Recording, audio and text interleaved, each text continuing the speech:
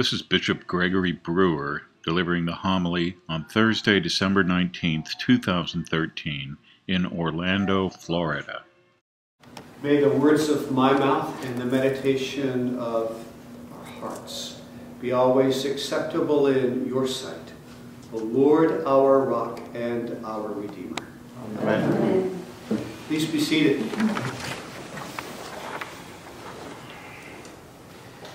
The gospel story of John the Baptist being conceived and all that preceded it in terms of the announcing of Gabriel to Zechariah, Elizabeth becoming pregnant, for me evokes two things. It causes me to think about how I think about time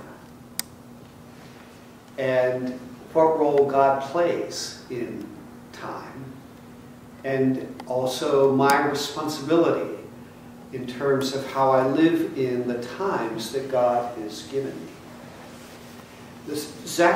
Luke is very clear that Zechariah is at the temple, in the sanctuary, at the offering of incense, by a series of circumstances that could have only been engineered by God himself.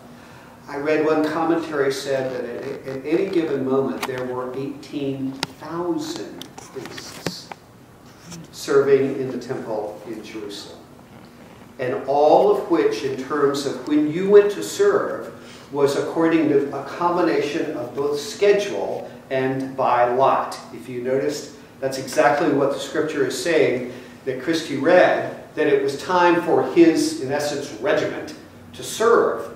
But you only got to go into the temple and offer incense once, literally in your whole life. This is considered the pinnacle of your career as a priest, to be able to go behind the curtain and do what are actually really very simple manual acts, but are extraordinarily important. And so his regiment, by lot, his call, his job to do it, and at a time when a lot of people would be there, which was the time of the evening sacrifice. The way the procedure went is that the priest would come in first, in essence set everything up, and offer incense as a prelude to the whole burnt offering evening sacrifice. So he's in there doing his duty. I'm sure he has no idea that anything in the world unusual is going to happen.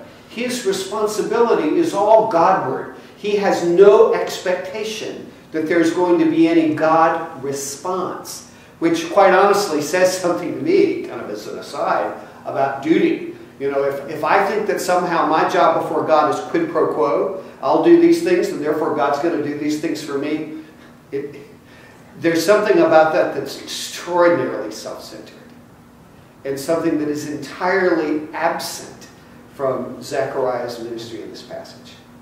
He's only giving because it is his appointed duty to do so, and therefore, as we would say, it is meet and right for him so to do.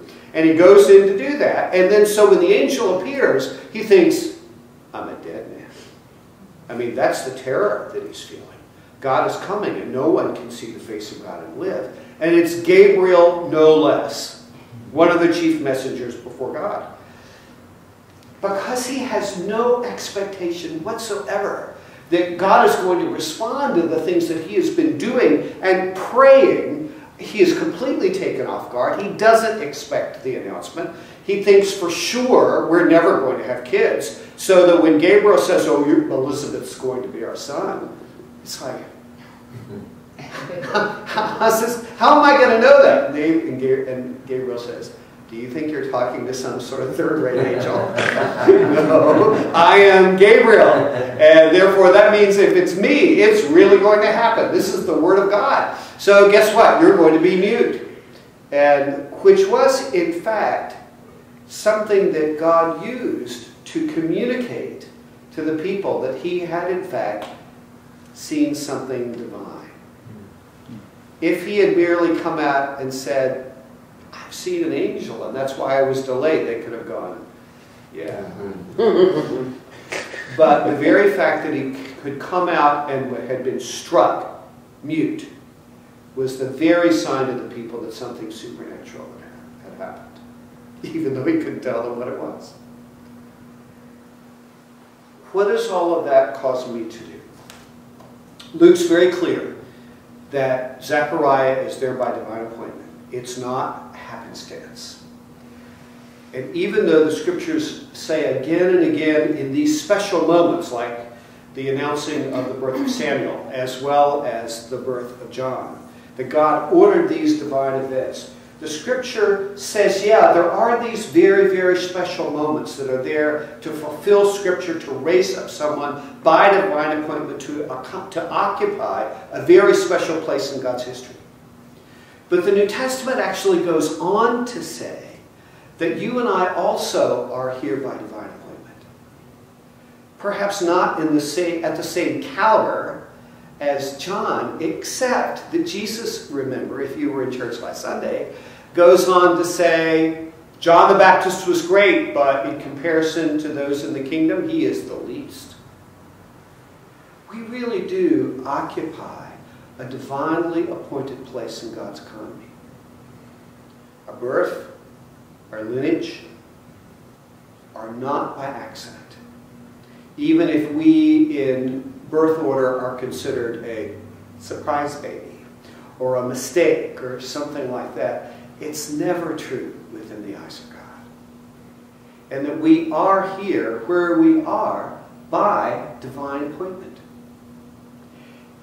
I don't know about you, but if I'm pulling into the parking lot getting ready to go into Target, for example, I'm not exactly thinking that I'm there by divine appointment. That's not the first thing that crosses my brain.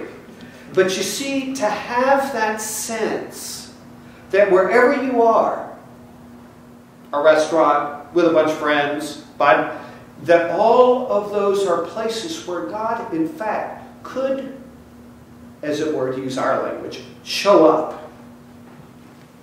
And that there could be, in the midst of the most innocuous circumstances, in the most ordinary of conversations, could be a moment where God would choose to use you in the life of another person, or could use that circumstance to speak to you, is one of the clear implications of this passage today, and is echoed throughout the New Testament. That's Paul's understanding of divine sovereignty. So we commemorate today and give thanks for God's hand in history that moved in such an extraordinary and actually somewhat earthy and humorous way to raise up John the Baptist.